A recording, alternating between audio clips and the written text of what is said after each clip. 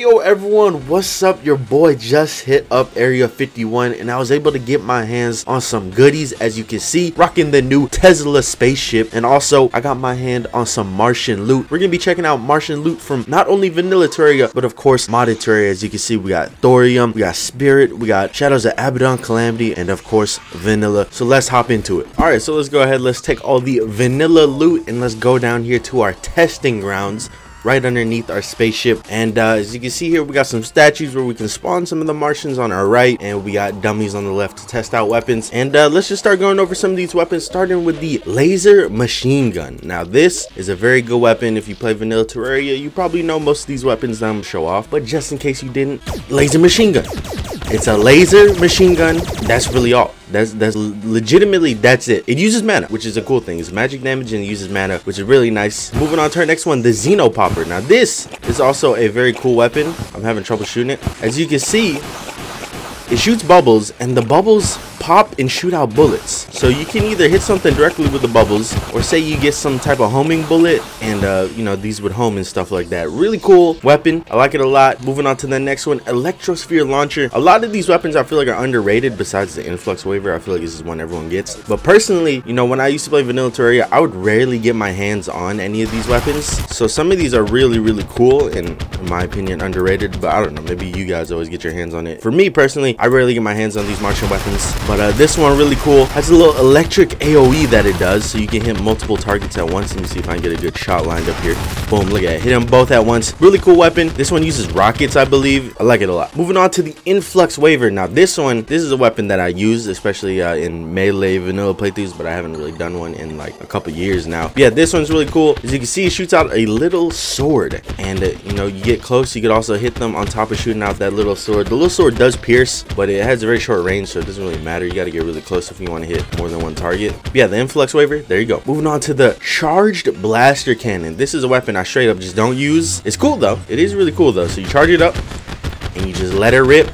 Now this is kind of like the last prism in the sense of the laser, obviously, but you can't control the laser at all once you shoot it. Like, that beam is staying there unless you're aiming up like this beforehand. Like, you gotta aim it beforehand, but if you don't aim it beforehand, yo, ooh, that was a bad shot. Look at that. See the laser just going into the floor right there. If you don't aim it where you want it to go beforehand, it's not gonna be too good. You're gonna be missing most of the shots, but you can't move around with it. That's really it. You can't be turning or anything while you're shooting it. Really cool weapon though. Moving on to our summoner weapon. Now this one I have some love for. This is just a really cool summon weapon. It's just spaceships. It's just a spaceship. Let's go ahead, let's summon in a enemy here. Let's do this one. Why did I choose the drone out of all of them? Let's do this one. As you can see, the UFO, you know, it shoots at them. You get a bunch of these guys, and you got a bunch of projectile summons, and it's just a really good summon weapon overall. Moving on to one of the best drills in Terraria, the laser drill. This one is a range drill, and it's really fast. It's as good as the Pixar, if not even better. And the range definitely is a very big thing that helps it out in being a really good pickaxe. And it's really cool. I love it. It's a pickaxe I'm trying to use, or a drill I'm trying to use more often. And you know, I'm trying my best when I remember to use it. Moving on to the next one, the Cosmic Car Key. Come on, we all know about the Cosmic Car Key, a builder's best friend. If you're a person that builds a lot in Terraria, this thing is one of the things that you should be using. And also, it's just a really good mount. You fly, infinite flight. It's kind of slow, but still, infinite flight makes up for it. Moving on to one of the more rare mounts, at least for me, one I can never get my hands on, but is one of the cooler ones, is the Skultix Brain Scrambler. What is it's called? A Skultix, right? Skutlix. And this thing shoots lasers. You see that? It's shooting lasers right there, and it's really cool. Definitely helps out with doing more damage. I don't know if the damage scales on something. I would guess summon damage, like the Basilisk mount, how that scales on summon damage, but I'm not 100% sure on that. Moving on to the anti-gravity hook. This is a really cool grappling hook. It's very unique, but the thing is, I don't know. I don't find it really useful personally. I don't really mess with this. I just feel like this is really weird, and this is much like the grappling hook you get from the Steampunker, also very weird. But this one, you know, it's cool. It's a cool idea. Last but not least, from vanilla, we are checking out the vanities, starting with this one right here, the Martian uniform, which is sort of obviously the uniform of the Martians, their little battle uniform. And then we have the straight up just gray Martian, regular default Martian outfit, which is really cool looking. I like the Martians look a lot in this game. I love how they're little tiny, just That's the wrong one. I love how they're little tiny, just stubby dudes. It's really funny looking. Moving on to our next set of items from the thorium mod. Now keep in mind that I may miss a couple items here and there. I had troubles finding certain items, so if I do miss any, let me know in the comment section. And I try to keep it very Martian theme, as in like either directly made from something you get from the Martians or something that drops from the Martians, stuff like that. So if I do miss anything, just, you know, keep in mind that that's what I'm going with in terms of description for the items that I categorize this under. I just said a bunch of words. I don't know if they made sense the way I said them. Let's hope they did. But starting with the conduit suit. Now this armor set is a really good armor set and very unique because it increases Martian weapon damage, which is such a unique thing. So shout out to Thorium for making a set like this. And the set bonus is moving around generates up to 5 static rings, with each one generating life shielding. When fully charged, a bubble of energy will protect you from one attack. When the bubble blocks an attack, an electrical discharge is released at nearby enemies. Really cool. So I gotta move around and get it charged up. Oh, there we go. And then if I get attacked by something, for example these guys, this thing shoots out a little electrical attack, something like that. I don't know. Moving on to our first 2 items here, 2 healer items, the shield drone beacon and the molecular stabilizer. The shield drone beacon, some say shield drone to rapidly shield allies, shields ally life equal to your bonus healing up to 25. Only one shoulder guardian may be summoned at once. No idea what the hell any of that meant, because I have not played healer since way back when, but it looks cool. It's supposed to give shields to someone, apparently one of your allies. That's very interesting. Moving on to the molecular stabilizer, heals an ally life by 18, unleashes a beam of atom stabilizing energy which bounces between her allies. So I'm assuming, say if I had 2 other players here, and if I were to heal them, and say one is here and then one is on a platform up here, if I hit the one that's down here, the laser will hit them and then bounce to the ally that's also up there. So that's really cool. Moving on to the 2 bard items, the triangle, one of my favorite bard weapons that I used in the playthrough. Check it out.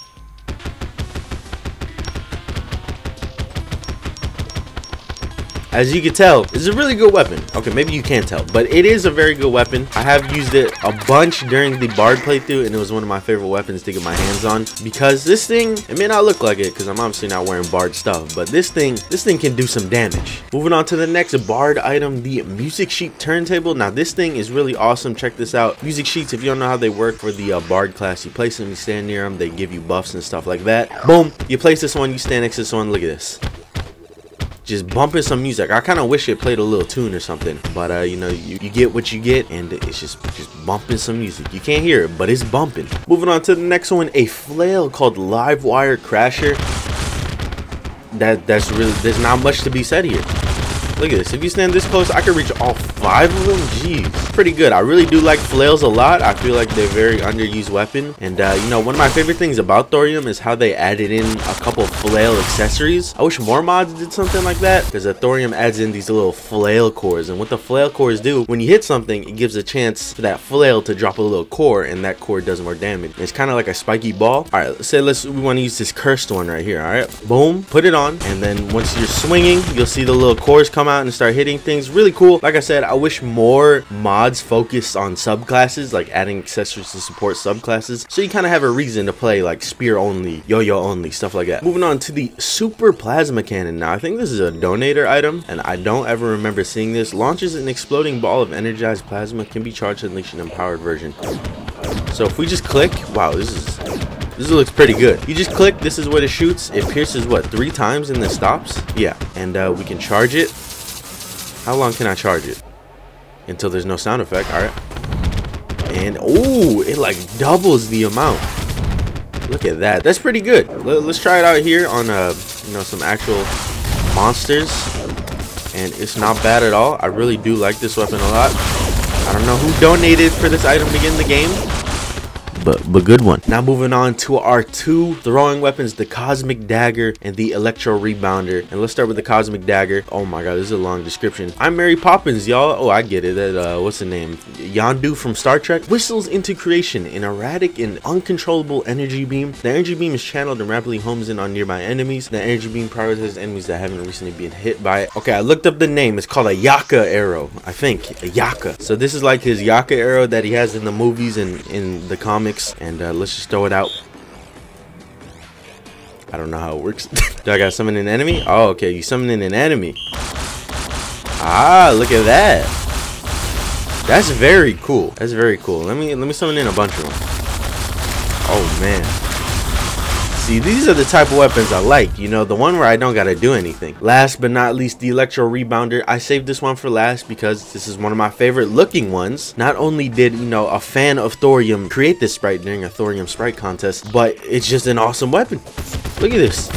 It's like a frisbee. Not only that, you throw it this way, it turns around and hits them behind you. This is an amazing weapon. I just love everything about it. Alright, so you may have noticed this NPC walking around. Now this NPC is from the Spirit mod, and it is the Martian Scientist NPC, also known to us as Zorg Nax. What a cool name. He does actually have an item on him that I do not have in the Spirit mod chest. So we're going to take it out, the Brain Slug Blaster. So let's just hold on to that. Let's test it out first actually. Let's go ahead. Brain Slug Blaster shoots a brain slug that latches on enemies. Hold left click to keep the brain slug active.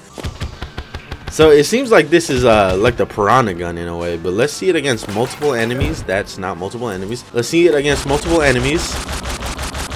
It can hit multiple enemies at the same time, but does it latch onto a different one? It does latch onto a different one. Okay, so yeah, this is like an upgraded piranha gun. Oh god, I can't hit up. There's too many dummies in the way. All right, moving on to the next weapon, the Terrestrial Ultimatum. Now these are all Spirit mod weapons. If you don't know, this is a nice little cool yo-yo. I like the design of the yo-yo, and obviously it does this little electric AoE attack, which is actually really good for wave clearing and mob clearing and just clearing out a bunch of enemies. There's a word for it. Crowd control. There you go. There's the word. Moving on to the next one, Electrosphere Grenade. Warning, high voltage. I'm expecting this does exactly what I think. Yep. Okay, we got a theme already here from these Spirit weapons. No, I'm perfectly fine with this theme because I love me a little electric. Electric is a cool effect. Moving on to the Tesla Spike, and it literally just says electric. I wonder what it does. Okay, yeah, that actually is different. Oh my god. Electric damage, or the electric debuff. What was it called? Electrified or something like that? Whatever the debuff is. It's a really strong debuff. Moving on to the next one, the Engineering Rod summons a stationary Tesla turret. This thing's awesome. You know those Tesla turrets that they summon in? Well, guess what? We summoning them in too. Handle that. I think this is a sentry too. So if you're playing with the expanded sentries mod, you can have a lot of these set up at the same time. The Spirit mod also adds in 2 new ammo types, the electrified arrow and the electrified bullet. Let's see these in action. I don't expect too much other than, you know, electricity. Probably didn't choose the best weapons to show them off, but you know, they do what they do. And also the electrified bullets. I don't think they're shooting. Try again. Oh, these ones pierce and they leave electricity. That's pretty good. That's actually really good. Now moving on to 2 accessories here and a pet. Who doesn't love a pet? This is a pet, right? Not a light? Yeah, it is a pet. It's a nice little UFO. It's a very big UFO. And it's got a little electric, you know, like I said, Spirit mod really likes their electricity when it comes to Martian stuff. Moving on to the accessories, Atmos Protector reduces damage taken by 4%. That's really good. May nullify hostile projectiles before they hit the player. All right, let's see it in action. Let's see it in action and just see how good it is. Go ahead, hit me with a projectile. Was that it right there? Did I nullify that? Because they're kind of shooting upwards. Is that considered nullification? I don't know. Moving on to the Bubble Shield. Clicks even a bubble of invincibility upon taking fatal damage. Consumable. So I'm assuming what that means is you're about to die, right? And right before you die, it absorbs the damage so you don't die, and then it disappears. That's what I'm expecting here, and we'll see it in action, won't we? There we go. Look, and now I got a little bubble on me. The accessory's gone. Really cool. All right, last but not least, we're checking out some Calamity items and some Shadows of Abaddon items. Now, starting with the armor set here. Looks really cool. It is the Mars Tech armor set. Set bonus. Dealing damage charges up an energy force field around you that damages enemies and decays over time. Can be instantly discharged by pressing the ability key, which will cause a shockwave to damage all nearby enemies. Damage, range, and debuff duration are increased by force field strength. Has a cooldown of 1 minute. Nice. Those are really good. Let me go ahead. Let me bind a key so we can show off the shockwave. All right, we have built up our shockwave here. Let's go ahead. Boom. It wasn't that cool, but it was pretty cool at the same time. All right, let's go ahead. Let's start with the 3 Calamity items, somewhat related to Martians. I actually don't know if these are all related to Martians, but starting with this one, the Effervescence, which is pretty good. As you can see, it's like a stronger Xeno popper, but you know, not too bad. Really cool weapon. Really loud weapon. Next up, Vortex Popper, which shoots a whole lot of bullets. There's bullets that straight up are just coming from the sky. Nice. I like this one too. I do like this theme of bubble type weapons, alien bubbles shooting out and causing damage. I like that a lot. Moving on, the Wingman. Now the Wingman, I think, is a direct drop. I'm pretty sure. And it just shoots lasers. That's it. All right, moving on to the Shadows of Abaddon weapon, starting with the Plasma Discharge. Fires a high velocity plasma beam that electrocutes enemies. Yes, sir. Moving on to Zapper's Insanity. I wonder what this one will do. Triple shot, only one bullet consumed. Meteor shots turn to Madness bullets. Madness bullets are faster, deal more damage, and electrocute enemies. So we're using regular musket bullets. It does a little triple shot, nothing crazy. But if we use meteor bullets, it turns them into Madness shots. What are they called? Madness bullets. And you know, they're faster and deal more damage. They look really cool. So that's kind of cool that you can like switch between the two type of variations. Moving on to the Extraterrestrial, which is a yo-yo. And you know how I feel about yo-yos. You probably don't know how I feel about yo-yos. I like yo-yos a lot. But yeah, this one inflicts static on hit enemies. Nice, very cool. Moving on to the Phase Slasher. Sends out a phase slash that passes through tiles and inflicts static. A lot of inflicting of static, but this is really good. This seems like a way better influx waiver. Most of these Shadows of Abaddon weapons that I'm using right now are made from this right here, the Mars Tech chip, which I believe drops from Martians. But yeah, moving on to the next one, the Martian Nanoblade. Throws out homing saw blades. 5 nanoblades can be out at once. Homing saw blades. Ooh, look at that. When do they come back? Is there a way that I could like right click and they all come back at once? No, there's not. Let's go ahead, let's summon in a bunch of enemies here and then try it out. Ooh, these things are pretty damn good. Moving on to the last two that I thought were probably one of the cooler ones from Shadows of Abaddon. We got the Trinity here. You charge it up and you let it go. Look at that.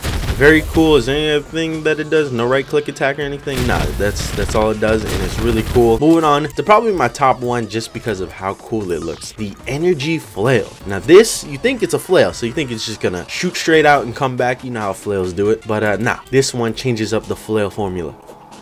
Oh my god, look at this. This is amazing. It looks amazing. I don't know if the damage itself is amazing, but this is amazing looking and I love it a lot. I just love how unique this is. And you know, I'm a person that loves unique stuff. You know, that gets me aroused. I don't know. But yeah, that's all the loot I got when me and the boys head of Area 51. We're gonna hit it up again in September, so make sure that you guys sign up and come with us because we're gonna try and get our hands on some goodies. I heard that they're keeping Terraria Otherworld in Area 51, so you know, we're gonna need a posse if we want to get our hands on that. But yeah, I hope you guys enjoyed this video. Make sure to hit the like and sub button if you enjoyed the video, and I will see y'all next time. Bye bye.